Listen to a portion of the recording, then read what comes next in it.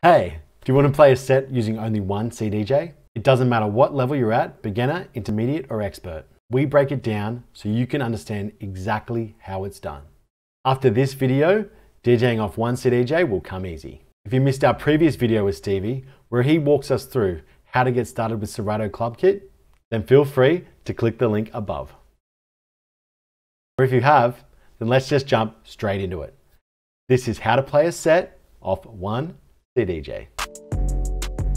So because I use one deck only, you're probably wondering, what do I do? I've got to get it over to the other side. Super simple. Shift, left, and command. The track flips over to the other side, and it's already in the same spot that you were playing on side one. So now I want to mix my next song in. Let's grab the next track. Let's go with probably the most popular track at the moment, Savage. Once again, let's move that track over to side one. Shift, left, command. There we go. Change them over. Let's do another one.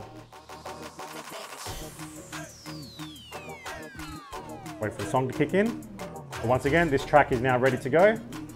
Automatically goes to cue point one. There you go. That's how you use one deck.